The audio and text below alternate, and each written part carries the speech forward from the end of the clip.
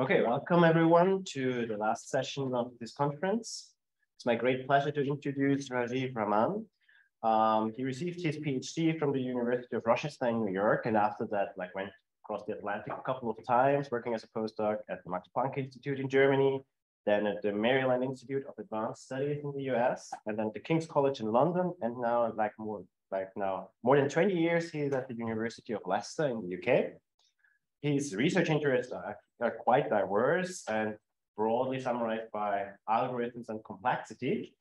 So he's working in the area of data structure design, mostly, and will us today tell us, I think, about succinct data structures, which have an increasing range of application. And today's talk has the title Counting on Saving Space. So please, Rajeev, stage is yours. Thank you, Mark. I just wanted to say, first of all, I mean, it's a slightly. I should have been a bit bolder at the time of at the time Mark invited me and agreed to come on over, because honestly, it's such a pleasure to be able to attend this conference and to talk to this community. As I mentioned to Mark when he asked me to give this invited presentation, it's not really, I'm not really an AofA person as such, whatever that might be. But at the same time, I do find the work put out by this community to be extremely useful and interesting. And there's always something new that I learned from reading these papers. So it's really my pleasure to come here and to give this talk. So what I'd like to do is I would also maybe like to say that this is going to be, as Mark mentioned, one of my main areas of interest is succinct data structures. And this is going to be an introduction to succinct data structures. So there are a few people I can see in the audience, including Sebastian and Jeremy, who have a foot in both camps. So there is people who know about succinct data structures and about AofA stuff. For them, I think this talk isn't really, just trying to tell you in advance, this talk is not aimed at you guys. It's aimed at everyone else who hasn't seen succinct data structures before. So feel free to mute me, feel free to leave. That's all. I won't be terribly insulted if you choose to do that. So, but because this is an AofA talk, I will be basically not be talking anything at all about data structures, and I'm going to focus on the relation of succinct data structures to counting, especially through this idea of encoding data structures. So if you feel that you really want to know more about succinct data structures, all the gory details, so there are many different ways of describing this. I'm going to use the word full English. Full English basically means a full English breakfast, which basically means a very large and extremely diverse and it'll keep you going for a very long time. If you want to learn, if you want the full English of succinct data structures, then please do take a look at this excellent book by Gonzalo, who was the plenary speaker about a couple of days ago at AofA. So yeah, so this isn't about, it isn't really going to be about succinct data structures as such. It's just some kind of some loosely, it is about succinct data structures, but it isn't about succinct data structures. That's slightly confusing, but I think people who know succinct data structures will realize what I'm trying to say. Okay, yeah, so just a very quick summary of what data structures are. The idea is you have some input data, and what you have to do is you have to pre-process the input data, and the pre-processing is supposed to be fairly extensive, and then you have a long series of query or update operations. So so the idea is that by doing this pre-processing, you can sort of do the query and update operations later on a lot faster. So what you want to do is you want to minimize the query and update time. Certainly, one of the things that we're going to focus on quite a lot is the space usage of the data structure. There is a hidden assumption over here, which I'd like to make explicit, is that the idea is that when you do a query, clearly the computer is going to use some temporary working space, and we assume that this temporary working space isn't sort of crazy large. Okay, that sort of rules out some of the more crazy ideas, like you sort of somehow reconstruct the data completely on the fly as soon as you get a query. That kind of stuff is kind of disallowed. The next thing that's also of interest in general in data structures is the time for pre-processing and for example, the space for pre-processing. Yeah, so these are all of interest to us. So one of the things that we want to I want to start off by pointing out that there is a slight conflict between compression and data structuring. So the idea is that if you want to support operations on data, this requires you can't just have the data most of the time unless your data is extremely simple. Most of the time, in addition to this data, you have some kind of index or some additional information that allows you to find the data in that allows you to answer a particular query. The problem is that this index can sometimes be larger than the data. So for example, there's a data structure called the range trees. It's supposed to answer something called 2D orthogonal range queries and endpoints. I won't tell you what that is right now. If you don't know, that's fine. But the main point about it is, although it does, you've got endpoints, and endpoints should be order of n space, but the data structure itself takes order of n log n words of space. So therefore, what's happened is that in order to answer these queries, you've actually magnified the space usage. Another sort of favorite example, one of the starting motivations for many of the work on succinct data structures is this data structure called the suffix tree. It's a very famous data structure. It's for indexing a sequence of symbols. The alphabet size is sigma. It works really well. Now, and the thing is, it says it takes order of n words of space. Now, you might think order of n words of space is very good. You've got n symbols. But one of the things that happens is that we have to look at this exactly what order of n words of space means. So one of the things that we assume over here is that a single word must have at least log base 2 of n bits. And that's just to say that the number, if you have an input of size n, the number n should fit into a single word. And that's sort of to aid with some of the complexity analyses and so on and so forth. Yeah. So as a result, what that means is that if you have order of n words or theta of n words, this basically means it's n log n bits. But the sequence itself is n log sigma bits, and sigma is the size of the alphabet. So just to give you a straight example, a standard example, if you happen to have a sequence of 2 billion, it's like a genomic sequence of length, say 2 billion, then the alphabet size is just 4. So each letter in the alphabet can be written using just 2 bits. But then if your data structure takes big O of n words, then it's very likely that this is going to be a lot bigger than the original sequence. So on the practical side, even a very good implementation of suffix trees will take something like 10 to 30 times more space than the text itself. And that's not very good because the kinds of queries, the kinds of stuff that you have to do with suffix trees, these are not very suitable for, there's a fair amount of work of trying to put these onto hard disk or something where space isn't an issue. But for a lot of things you want to do with suffix trees, it's much better if the suffix tree were actually held in memory. And if you suddenly sort of blow up the space usage of to something like 10 to 30 times your data, then it just makes it very hard to hold this data structure in memory. So the main point in succinct or compressed data structures is that we sort of try to separate out these two concepts. One is the space which is used for the data itself, and the space for the index. And the space for the index is something that we call a redundancy, which is also used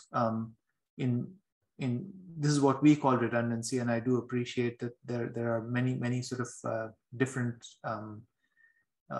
uses of this particular term, but we'll just mention, I won't be using this very often, so hopefully it won't confuse people too much. So the idea is that this additional space that you use beyond the space for the data should be asymptotically smaller than the space for the data. So basically the space usage of your data structure is dominated by the space needed for your data. And one of the things that really sort of, one of the important reasons why we are very concerned with results from the AofA community is that as far as the space is concerned, we do worry about the constant factors. So it's not enough to say big O of n bits. I'd like to know if it is it 2n bits or is it 4n bits. And the reason is very obvious. You know, if a data structure using 2n bits uses precisely half the memory of a data structure of 4n bits, yeah. So and that it may be that your 4n doesn't fit into your memory, whereas 2n does fit into your memory. So one of the things that I'd like to point out, I'll just mention this once. After this, we can ignore this particular bullet point. I won't talk about any of the real world applications, but SDS do have lots and lots of real world applications, especially in bioinformatics. You know, I think Gonzalo's talk would have told you about you know, applications and databases and so on. So the database community also want to look at these things and so on and so forth. Okay, so in this talk, I'm going to ignore everything I care about. Okay, I care about update operations. It's a big thing for me. I'm going to talk about it. Query time is pretty much my bread and butter. I'm not going to talk about it.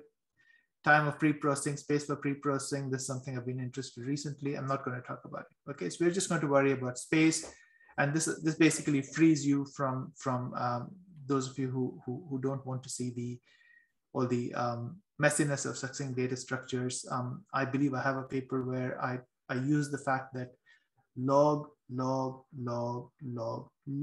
n divided by log of n is asymptotically going to 0 as n goes to infinity.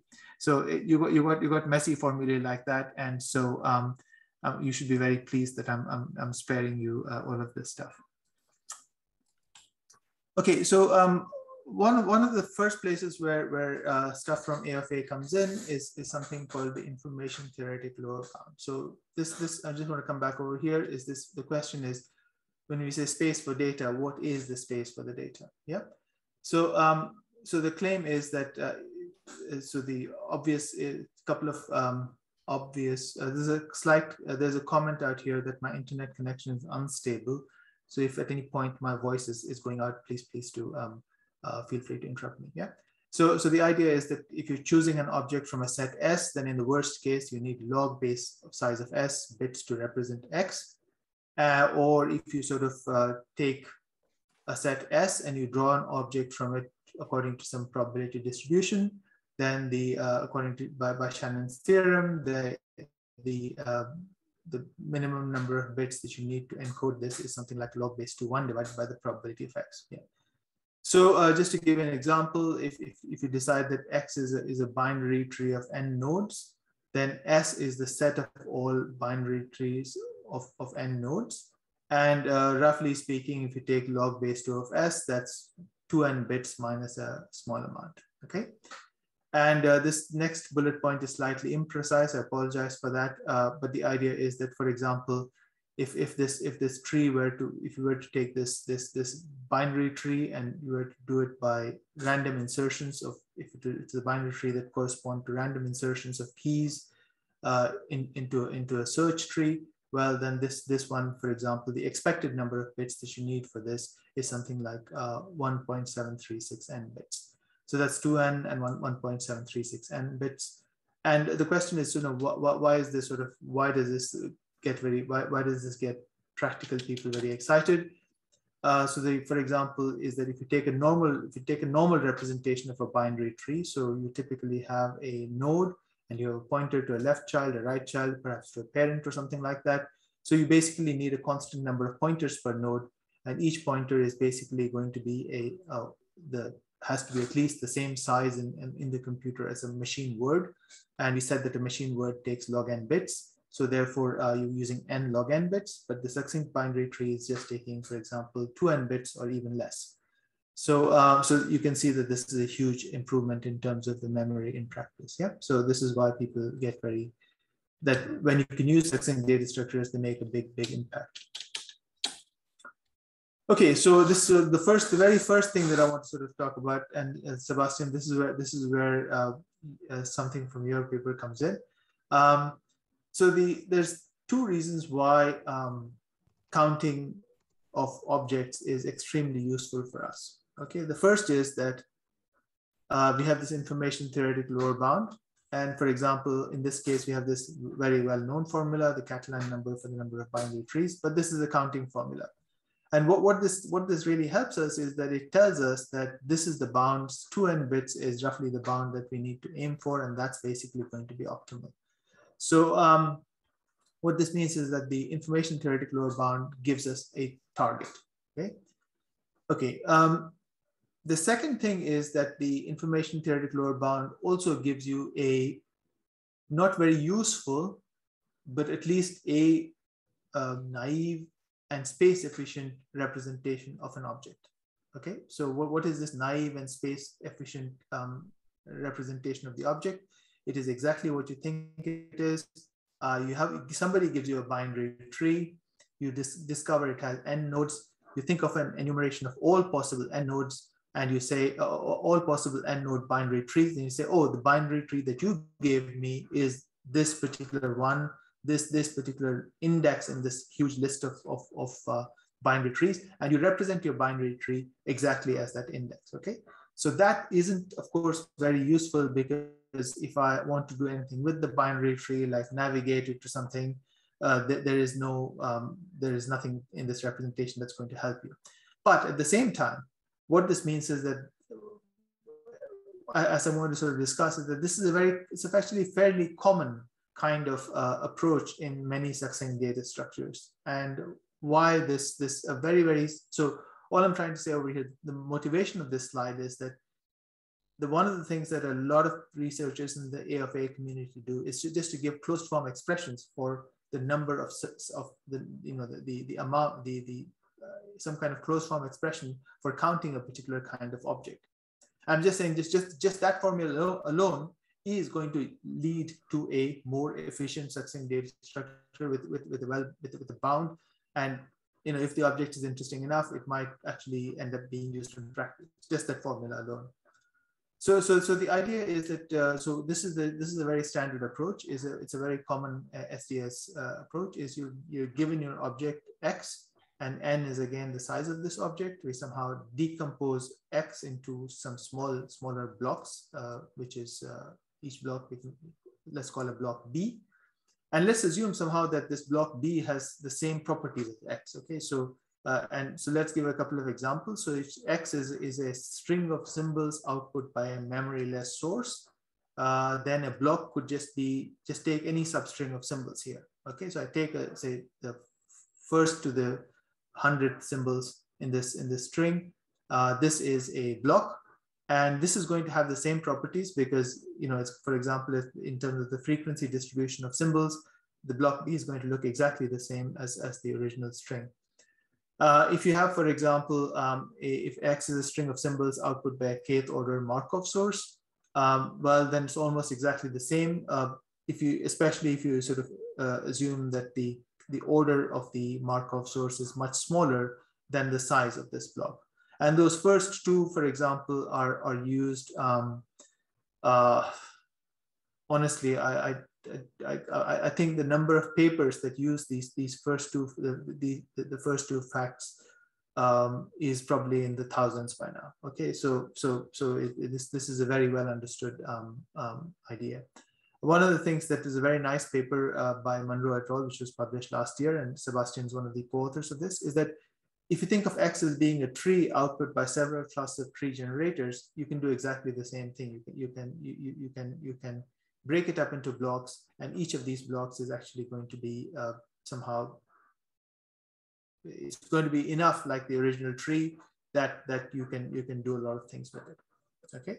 So once you have this decomposition into blocks, then if you continue this SDS cookbook, this is the only place where we get any of the hairy details of succinct data structures, so just bear with me.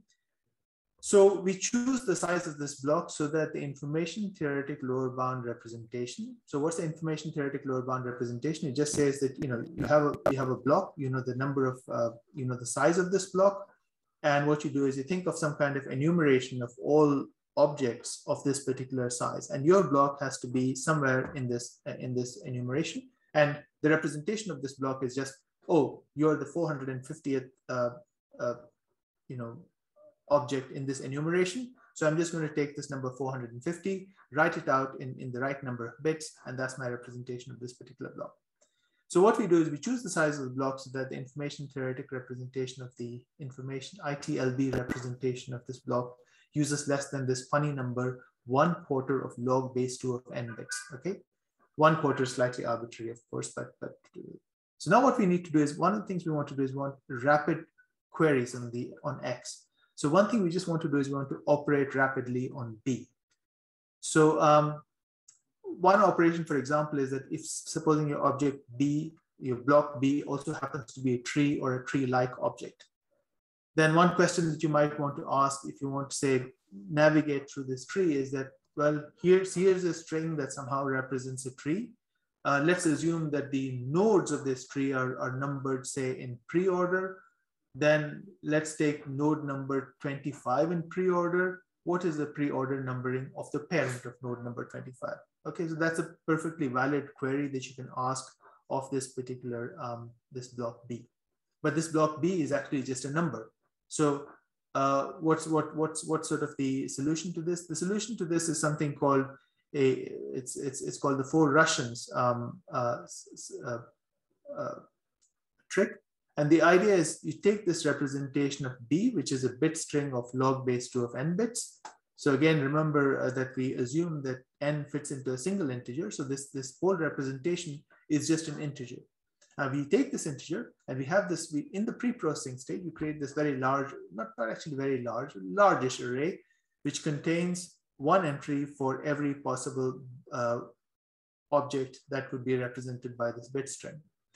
And what happens is in the pre-computation phase, we basically pre-compute the answers to all possible questions. Okay, and the whole point about this trick is that the number of possible objects that we would have to represent in each array is actually relatively small. It's 2 raised to the 1/4 of log base 2 of n, which is something like n to the 1/4. So n to the 1/4 is considered negligible compared to the size of the data, which is assumed to be somehow proportional to n. Okay, so this size of this table is actually negligible. And what this means is that in order to answer any kind of query on this particular block, if you want to operate on this block, for every possible operation, you just need one such table.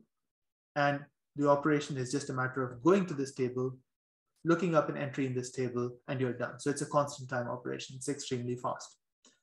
So after this, the rest of the stuff, the next bullet point is where the meat of most succinct data structures papers is you have to answer queries on X. So somehow or the other, hopefully you manage to with a lot of grunt work, you create an index which is relatively small, again of negligible size, and then you somehow reduce queries on X to queries on a block. And if the way you create your blocks is somewhat clever, then the number of blocks is relatively small. It's actually sublinear in n. And that basically is what gives you the ability to have these indices, which also are sublinear in n bits. Okay. So the idea then is that, so this is the complete cookbook. The cookbook is you break your thing up into little pieces. You encode each piece somehow using a very naive representation, but using the counting formula to then bound the space usage of this representation.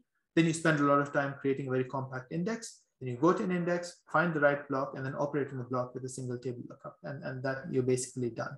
And in this particular case, if you do it this way and you're successful in this second to last bullet point over here, then the space usage of the entire data structure is dominated by just the encodings of these blocks. And what's great about, and what has this got to do with the AofA community? So pretty much, if we were to write a paper saying what the space usage of a data structure is, we have to go to your paper. Okay, if you've written a paper on counting the number of objects of a particular kind, go to your paper, get that formula, and that tells us how long these bit strings are going to be. We add them all up, and that's going to give us the space usage, and that's going to be the headline number in our paper. So this, all I'm trying to say here is this kind of recipe is a very direct line from from the counting formula directly to a paper. Yeah. So this is the SDS cookbook, and therefore, again, I just want to repeat myself. You know, most of the stuff that you guys do, all the people who do the counting kind of work, we just love it, and it's all extremely useful to us. Okay, so this is a very and what I'd like to do is perhaps this area which I was working on for the last few years called encodings, and I'm kind of going to sort of go off a little bit on it's a slightly specialized sub area of succinct data structures. But I believe that this area sort of raises some very interesting counting problems, and my hope is that, you know, I can get you guys interested in some of these counting problems. Yeah. Okay, so yeah, so like I said, any counting result on an interesting object is often useful to us, but now we're going to look at encoding data structures, and the purpose of encoding data structures is that we like them in the SDS community, because encoding data structures allow us to compress data. You get a compressed data structure for data which would otherwise be incompressible, okay? And our focus is going to be on so-called order queries on 1D and 2D arrays of numbers. And that's pretty much the rest of this talk. So I'm just going to try to make sure I don't, yeah, it's, okay, so good. So I realized that what I thought was going to be a 5-minute introduction to succinct data structures has taken significant amount of my time. So Mark, please do make sure you give me your 10-minute warning and so on and so forth. Yeah. Okay, so the very first, so just to introduce this, I would like to introduce a very famous problem called the RMQ problem. So what's the RMQ problem? So what you have is you're given a static array of n numbers, and what you have to do is you have to pre-process A to answer these following queries. The query is RMQ, and it has 2 arguments, L and R, and the answer returned by this query is to return the maximum value in this array within those that lie in the subarray specified by the indices L and R. So for example, RMQ 510 is 85, because if you go from position 5 to 10, then 85 is the largest value in there. Okay. This is a very well studied problem, and everyone knows about it. And so there's a very famous data structure called the Cartesian tree, and I'll very briefly introduce the Cartesian tree because I need to talk about this. So the Cartesian tree of this array is obtained as follows. We put the largest value of this array, which is 97, at the root of the tree, and then what we do is we recurse on the subarrays to the right and to the left, and the root of the tree of the subarray on the right becomes the right child of the root, and so on and so forth. Yeah. So here, for example, if we recurse on this subarray, we get 85. 85 goes over here, and we continue in this fashion, and we get this particular binary tree. And it's a very well-known fact that if you want to answer the RMQ, so what you do is you've got this range of arrays over here, a range of numbers over here. You find 46 over here, you find 18 over here, and you take the lowest common ancestor inside the tree, and that basically gives you the RMQ, the answer to the RMQ question. Okay, so the thing about so it turns out that this problem has been studied for like over 30-40 years. There's no shortage of data structures that take order of n space and answer RMQ queries in constant time. Okay, so this is a very well studied problem. The problem is that this order of n space is actually a bit too much, because as we mentioned before, order of n space means order of n words, which is n log n bits. Okay, so unfortunately, like I've also already mentioned before as well, n log n bits is sometimes too much.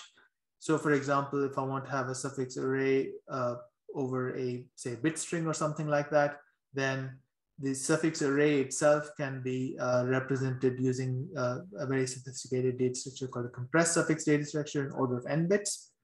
So the thing is, it turns out if you take suffix arrays and something called an LCP array. So what's an LCP array? What you have to do is you take 2 consecutive suffixes of your original string, and you take the longest common prefix of two consecutive suffixes in the two lexicographically successive suffixes in the original string, and you write all these lengths of all these longest common prefix down. So that's called an LCP array. So it turns out that if you take the compressed suffix array and you have this LCP array and you're able to support RMQ queries on this LCP array, then you can do all sorts of wonderful things. You can pretty much have the suffix tree data structure itself. So that's really nice. But the problem here now is that we have these data structures for the RMQ on an array, which basically take n log n bits, whereas the suffix array is just taking order of n bits now. So we're this additional data structure for assisting with the suffix array is now taking more space than the original array. So yeah, so the thing is that unfortunately, if you think what should be the space usage for this A, well, you can actually reconstruct the entire array A using these RMQ queries, because you can just basically ask for ranges that give you an individual entry of the array. So you can just get every single entry of the array. And in general, A could, for example, be a permutation of 1 to n. So you can't expect to compress A. So the way to do better is to slightly change the definition of the problem.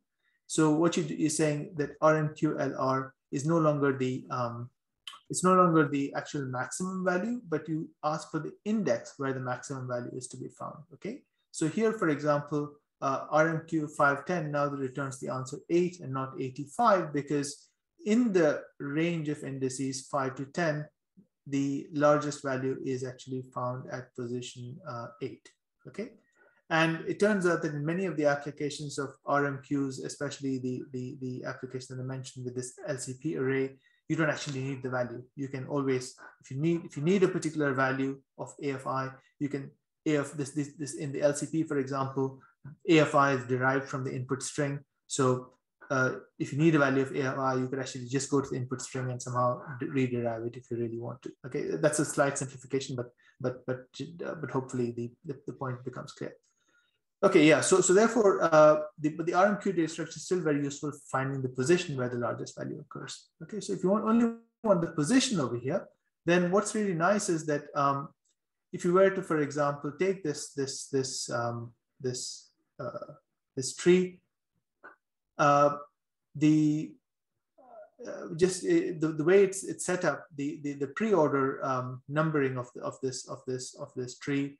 The in-order numbering of this tree is precisely the index at where the corresponding value is found. So if I have this particular tree over here, then at least there's a slight technicality about the numbering of nodes and so on and so forth. I don't want to get into that right now, but broadly speaking, if once I have the shape of this tree, then that suffices to answer RMQ queries. Okay. Because so we don't need the array A at all.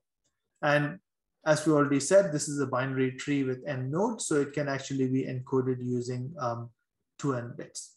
The information theoretic lower bound is slightly smaller, but there's a very simple and obvious encoding of this using 2n bits, which is what we do is we just visit all these nodes, for example, in pre-order. So first we visit node 3. This node has 2 children, so we write down 1, 1, for example. Then we come to this node 1 over here. This doesn't have a left child, has a right child, so we write 0, 1, and so on and so forth. So this is an encoding of this tree. It's a concrete encoding, and you can see that from this bit string, you can actually recover the tree. So in principle, after some data structural hacking, if I just give you this particular bit string, I can now answer RMQ queries on that original array. Yeah, so that's really nice.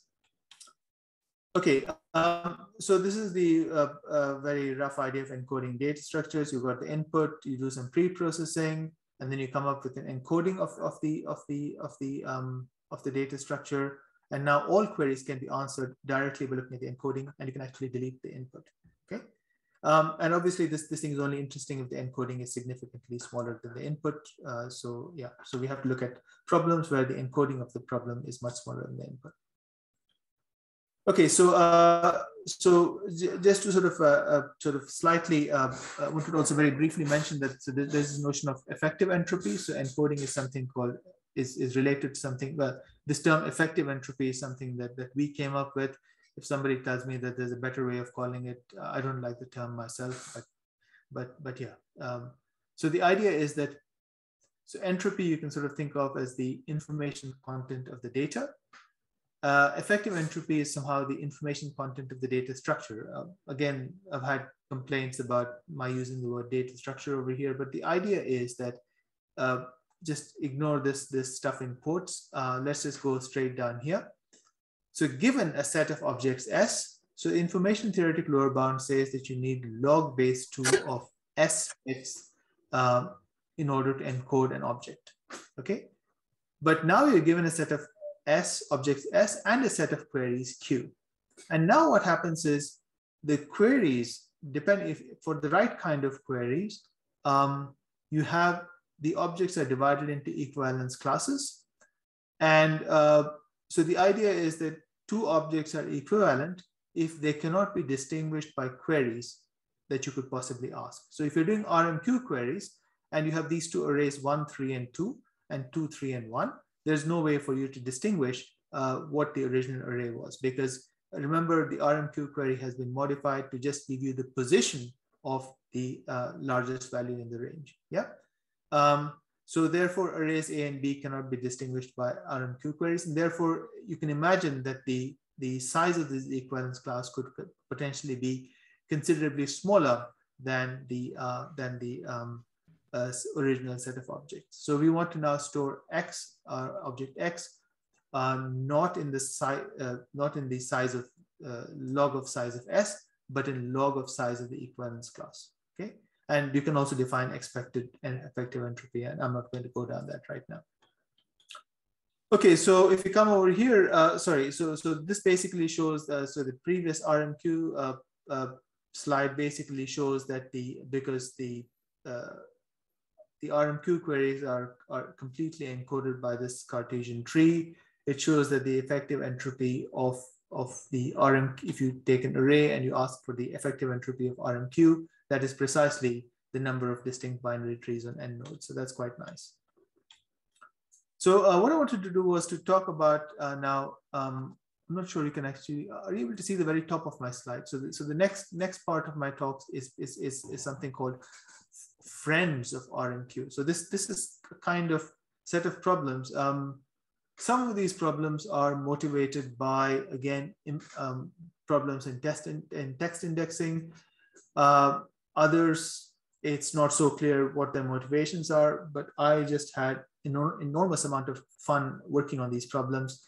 And I think they're wonderful problems to pure combinatorial problems for people to look at. So so here's the very first of these problems. This is again quite closely related to the RMQ problem. And again, like I said, very similar problems like this are used in many text indexing problems. So now again, you have this array A 1 to n, and in our work right now, we'll just assume that these values are all distinct. So we have to encode A to answer this particular query, which is NLVI. So what is NLVI? It's supposed to encode the nearest larger value. So the formal definition is you have to return, again, the objective is not to, we're doing encoding, so we don't want to sort of return the actual values, but we want to return the index such that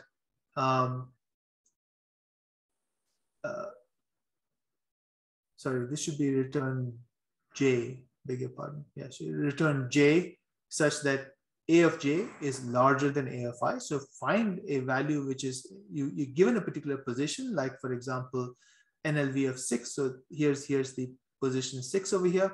So now we have to look at what are the values that are larger than 6. Well, one of the values that's larger than 6 is this 8. There's this one 10, 9, 11. And what we have to do is we have to, of these, we have to find the one that's closest in the array to this position 6. Okay, so here, because this has got 3 intervening things, this is only 2. Therefore, the NLV of 6 is basically 3 over here. Okay. So, so now, of course, you might ask what happens if you had like, another larger value at exactly 2 positions away over here. So you might choose to, for example, say that if that is the case, always go to the one on the right, always go to the one on the left. Or you might say that, for example, if assuming that 8 were over here, you might say, well, this is 11 and this is 8, so I'm going to return the 11 or something like that. There's a whole variety of tie-breaking rules that you can have. So it turns out that, NLVs are well studied for very good reasons. If you have NLVs in both directions, you can get that from the, of course, if you want both directions, you can get that easily from the Cartesian tree. So, so for example, if in the Cartesian tree, if you have the, if you have this value over here, so this is a node, so that's a particular value in the array. So we know that in the Cartesian tree that the left subtree and the right subtree are all values which are smaller than this, so they're uninteresting. But the nearest larger value to the left is basically so in this particular case, this happens to be the right child of its parent. So if this is in that case, the nearest larger value to the left is actually the parent, and the nearest larger value to the right is basically what we do is we go to the parent. The parent happens to be I'm the right child of my parent. If the parent also happens to be a right child, then you just continue up until we find a node that is the left child of its parent, and that particular node is the nearest value to the right. Okay, nearest larger value to the right. So if you have the Cartesian tree, you can go in both directions, but the problem is that if you want if you make a data structure that gives you NLVs in both directions, that's exactly equivalent to the RMQ, and therefore you can't hope to get any space savings. Okay, so one of the reasons we hoped was that, again, if you look at the equivalence class of NLV queries, if you just say give it in one direction, then we thought that we could save some space. So so the basic idea that we have is that we start off with the Cartesian tree, and then what we do is we try to do a little bit of surgery on the Cartesian tree to remove some features in the Cartesian tree without changing the answer to the queries. Okay, so supposing we have this situation over here, and we have like a zigzag path. What's a zigzag path? A zigzag path is a series of nodes of degree 1 where you alternate between left and right children. So so the claim is that if this is the case, then we could actually change the Cartesian tree. We could change this tree to a slightly different Cartesian tree of a slightly different array, and we would still get exactly the same answers. Okay, and to do this, what you have to observe is that this particular node and these two nodes are adjacent, and these two nodes are adjacent in the array. And this node, for example, is not adjacent to this node because there is this whole subtree in between. So, for example, the answer for the nearest larger value for this particular node has to be this node over here, and for this node, it has to be that node over there. So what this means is that we can actually change the structure of the tree so that instead of saying that we basically say that the parent of this node is this node over here, and the parent of this node is this node over here. So what this basically does is you can just sort of take this particular tree in terms of the values. You're basically increasing this value over here, decreasing this value, and then you get something that looks like this. And the main thing over here is that this particular tree now there isn't this zigzag. There is no longer zigzag. There is no longer a zigzag path. Okay, so Rajeev. So what we do now is Rajeev, yeah? Can you hear us? Yes. You asked us to give you a 10-minute warning, so it's 1/4 till the hour. So if you talk 10 more minutes, it gives us 5 minutes for questions. Okay, that's great. So so the claim over here is that I'm going to change the encoding of degree 1 nodes. So instead of just previously this used to be called B and this used to be called C, we're going to just take all degree 1 nodes and see if they give a zig. If there's a turn in here, then we're going to call it a B. And if there is no turn in, and that is to say you've got one degree 1 node, which is the right child of and also has a right child, then we call it a C, for example. Okay. So so what this means is that if you have such a thing, then we take this encoding of the previous encoding that you have the binary tree. And what this means is by making this particular surgery, we have identified a certain pattern symbols that cannot appear in the string. Okay, because what we're saying is if it does appear, we can change the binary tree so that it is no longer there, and the queries are going to be exactly the same. So what we do is, and then we also had this other idea that you could also change you could also sort of avoid this kind of situation where you have a leaf which is right below a zig degree 1 node. Okay, and what this means is that you now have a string over the alphabet ABCD where these patterns are forbidden. And what we can do is we can count this. So I'm going to go over this really quickly because, you know, just create this automaton. This is an automaton that accepts all strings except those containing those two patterns over there. And this is, you can just basically get this particular value out by just the ith entry of this of ijth entry of the basically the 1/4 entry of this particular matrix is precisely the generative function for the number of these strings over here, and this gives you this particular value. So I mean, all I'm trying to say is that this is just something that we tried, and there's little AofA flavor to it. I would say that we are nowhere near sort of exploring everything that we could explore. One thing we did try was computational experiments, trying to see the number of distinct configurations. And we got these numbers over here, and we looked up these sequences in the online encyclopedia of integer sequences, and we couldn't find them. We conjectured that, for example, the sequence should be 3 to the n. That would be really nice. Unfortunately, it's not 3 to the n, but it's certainly, so the point over here is that this number is 1.62, and this 1.62 is very far from what we have, 1.81. And yeah, so I think somebody who can actually count these number of distinguishable configurations is going to automatically improve this particular, this bound over here. So in addition to this nearest larger value, there is another problem, which is bidirectional nearest value left and right. But this time we allow sort of duplicates over here. And this means that the original Cartesian tree doesn't quite sort of work. And this is a paper by Fisher et al. And it turns out that this is completely characterized by these so-called Schroeder trees. And from that, you get this number of 2. So all I'm trying to say is from this result that says the number of Schroeder trees is this, we get this number of 2.54n in the actual the space usage of our data structure. And another one, there's this other paper over here where we try to do all 4 of these. So you want to go to either to the left or to the right, and to pick either larger or smaller values. And this problem has also been studied. Okay, so so since I'm so short of time, I'm just going to briefly indicate now the other kinds of problems that people have studied in this space. So this was just these are just these problems of nearest of larger values in left or right direction. So this again, counting the number of distinct configurations is something that, I mean, so this result is 2 plus log base 2 of 3, log base 2 of 17. Honestly, if somebody looks at this problem and says that log base 2 of 17 is the right answer, I will officially eat a hat. Okay, so this is clearly not the right answer. This is just the best that they could do in terms of an upper bound of an encoding. Yep. So yeah, so this is basically an encoding. It's like actual saying this is the way you encode your array using 2 Schroeder trees, for example, and do something, and you get log base 2 of 17 bits. Yeah. So yeah. So then after that, what we want to do is slightly generalize the range.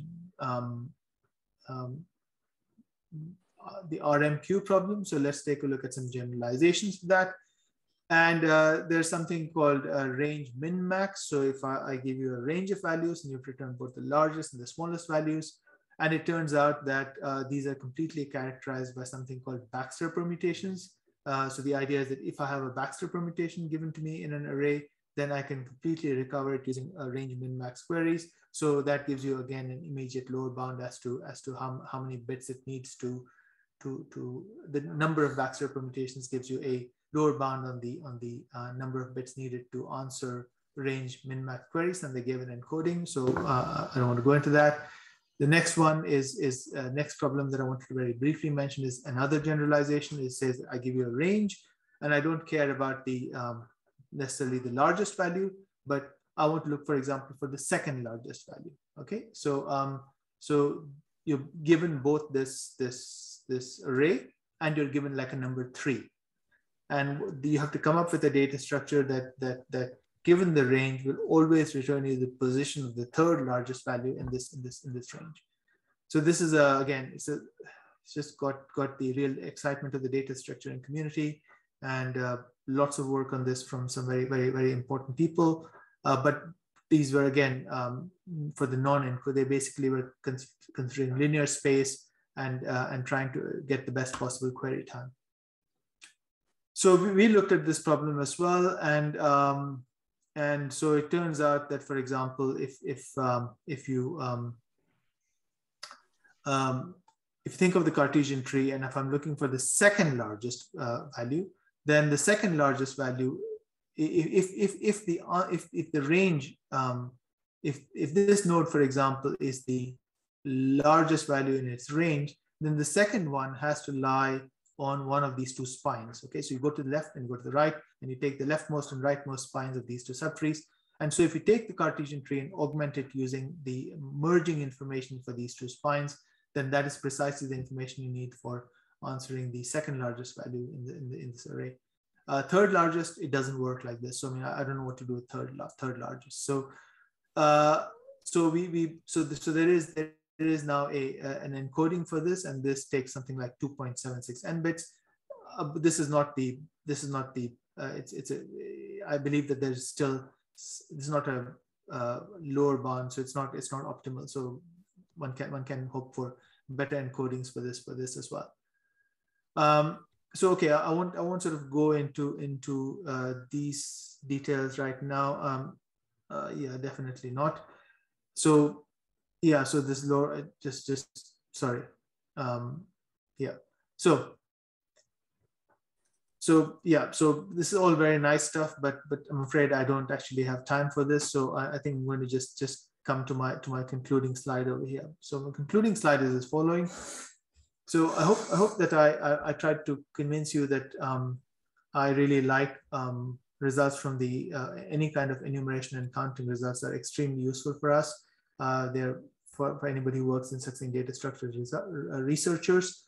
Like I said, there are direct routes. So if you just have a pure counting result, that's absolutely fine. That pure counting result can actually give us a space bound to aim for. It can actually potentially result in results that directly just use your result to get actually a real data structure for a potentially practical problem. And like I said, I think there are many counting problems that we encounter. I think especially when it comes to encodings, we try to look for characterizations of the things that we were trying to work with, and they're basically not out there. So I think I've asked the AofA community several times for these things, and the answers don't seem to be there. And like I said, we've searched for these sequences using the online encyclopedia of integer sequences, and they're not there either. So these are probably not very well known to you guys as well. And there's a whole number of other problems that we didn't manage to, encoding problems that we didn't manage to cover. So I think, so this is the easiest problem that I can think of, which is I have an array. This array is of length n, so one dimension is n. It's a two-dimensional array, but it has two rows. Okay, and now what I do is I just give you any subrectangle of this very long and thin array and ask you to tell me where the largest value is. This is an extremely simple toy problem, but honestly, nobody knows what the encoding complexity is. There are some encodings, but it's obvious that they're missing out some of the potential. So two-dimensional is just totally open in terms of finding. So in terms of the results in terms of asymptotic upper and lower bounds, but in terms of actually getting the constants right, very little is known. So, and then there are other things like range majority queries. So you've got like arrays with duplicate values, and you give ranges, and you have to say, you know, what is the most common value in this thing.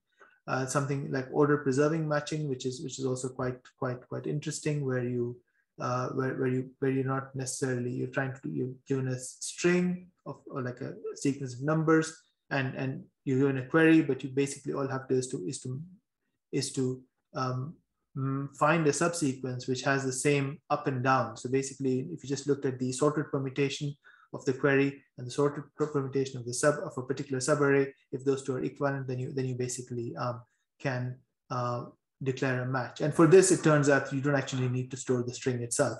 So there's a very nice encoding of strings for this. But again, what is the actual complexity, or exactly what is the number of these different equivalence classes? Absolutely nobody knows. So yeah, so that's basically all I wanted to say here, Mark. So thank you guys for your attention. Yeah.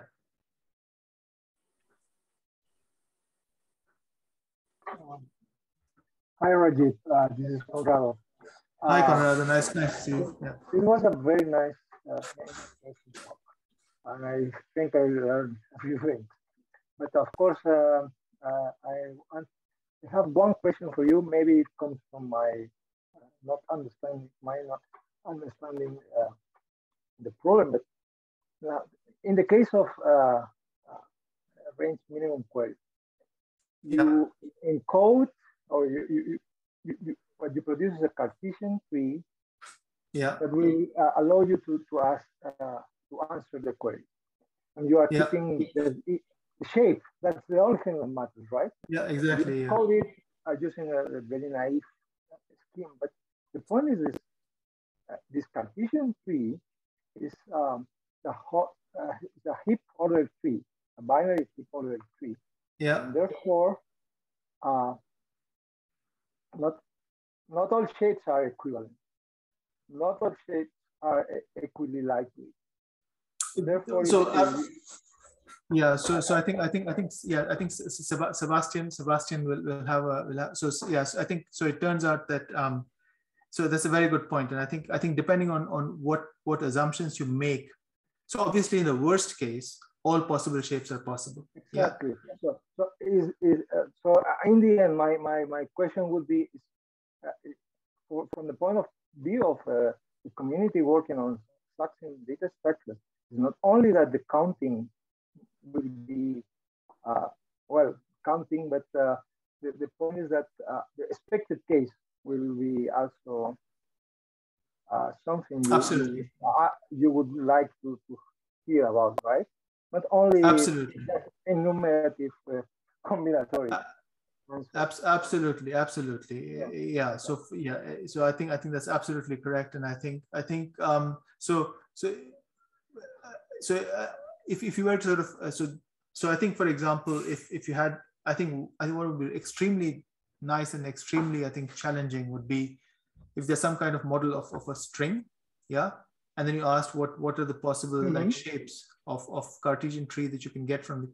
I think that's very, very interesting and very challenging. But I think if you just sort of say that you're doing random insertions into, if it's a random binary tree, binary search tree, random heap ordered. So I think Sebastian's paper is actually about this. So I might just, Sebastian. So what is there a notion of a random heap ordered tree, and what would be the bound for that? Is Sebastian gone? Well, I'm not sure about the heap ordered tree. If you go to just random permutations and build the Cartesian tree on top of that, that's something we've been doing, and that turns out to be exactly the random binary search tree shape, which is convenient, so we know the answer for that. I think beyond this, we looked a little bit about the range min and max problem that you also mentioned. And if you start with a random permutation there, so the worst case bound there, the counting result is known in this case, at least the asymptotic numbers is 3 n bits. Yeah. But if you start with a random permutation and ask for this probabilistic version of the entropy, it's this problem has bitten me several times. And I've worked on this for 4 years without any progress. I think this is a really tough one where I'm doing it the wrong way. It seems tough. So some of these topics get hairy.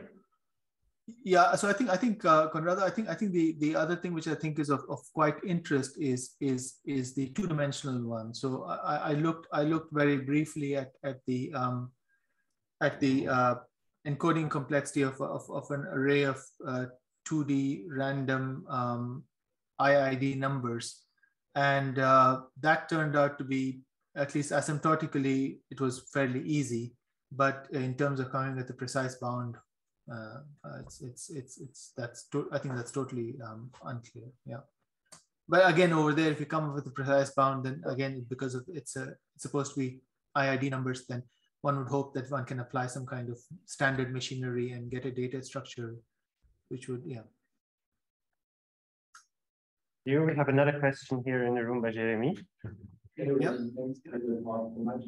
I have a question I also posted in the chat, which is, so like tree and tree-related data structures, they are well designed for our recursive methods, and on the first because of their recursive structure and the fact that they don't cycle like graphs. But graphs, because of the possibility of cycles, they are harder to count with our decomposition methods. And so they're like the kinds of structure that are particularly suited as desirable to be counted by another means. So my question is, do you have like on the top of your mind examples of ideas structures that store graphs that would help us get better results with better balance with graph?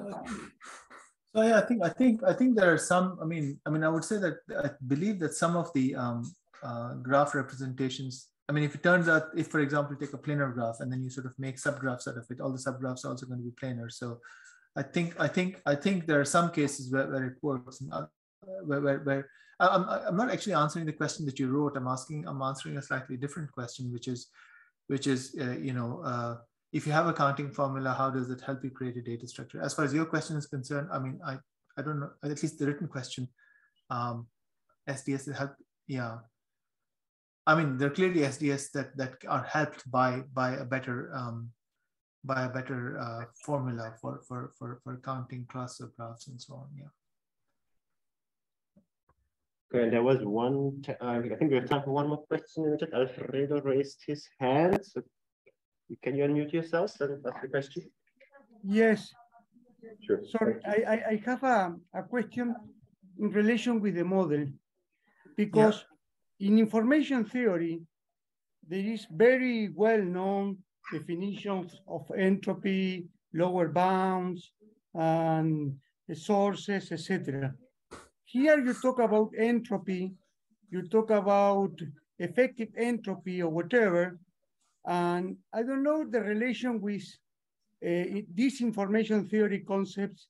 What is the relation with optimal values of optimal lower bounds?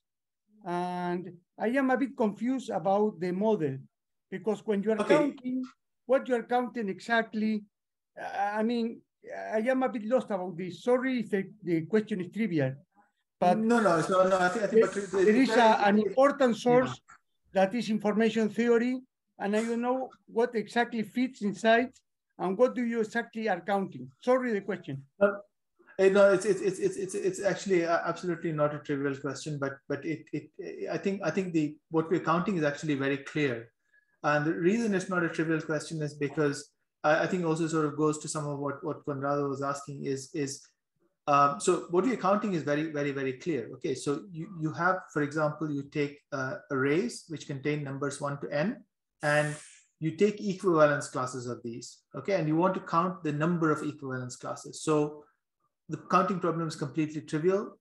Now the question is, if you're talking about information theory and entropy, then do you want to assign some kind of probability distribution to these equivalence classes? Because the equivalence classes themselves will not be of the same size. So you might ask, what probability distribution do you want to assign? And I think figuring out what probability distribution you want to assign to these equivalence classes is not always straightforward, I think. So Yeah, so I think the notions are all completely well defined. There's no confusion about the notions. I think, but I think you're absolutely right in saying that what exactly you choose to count in a given application may not be obvious at first sight. Yeah. So thank you very much. And I think it's now time for the people who go into the coffee break, and whoever wants to still join the discussion. I mean, if you want to go on the discussion, I think we can leave it open, and anybody who still wants to discuss can come to the front, and you can continue the discussion. So thanks again, Rajeev, for this wonderful talk and this very nice applications. Thank you so much for inviting me. It was my great pleasure to attend. I mean, unfortunately I haven't attended the conference, but it's just, you know, this is the time when we're trying to finish our marking and all this kind of stuff. So it's yeah, I do apologize for not being more available, but yeah, thank you so much. So we're going to the coffee break and we continue at 10:30.